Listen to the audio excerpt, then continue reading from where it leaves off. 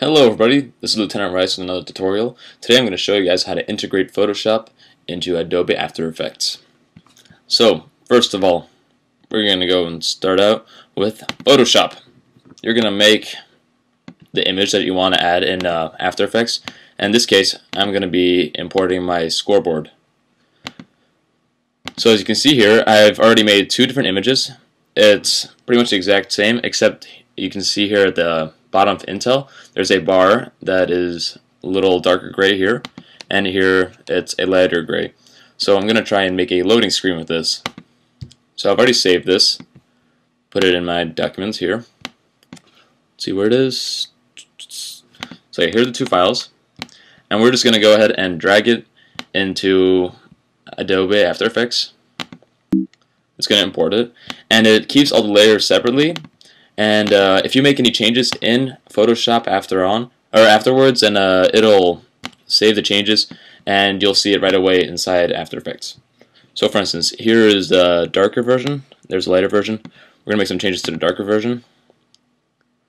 Let's go ahead and I don't know. Let's put a smiley face on it. Bam. And we're going to pencil it up.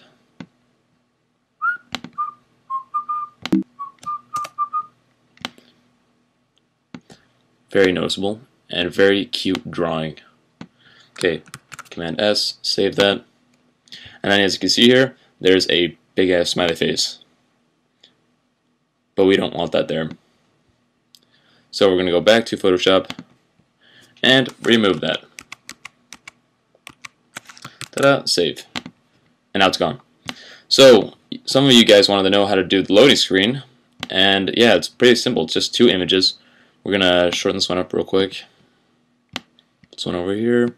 And all you have to do is go to Effects, Transitions, Wipe, and take this wipe right here. Put it right over there, and you'll see, boom, it's loading. So that's pretty simple. And yeah, I guess that's the main point of this tutorial. So thank you for watching. Please check out my website, www.ricefx.com.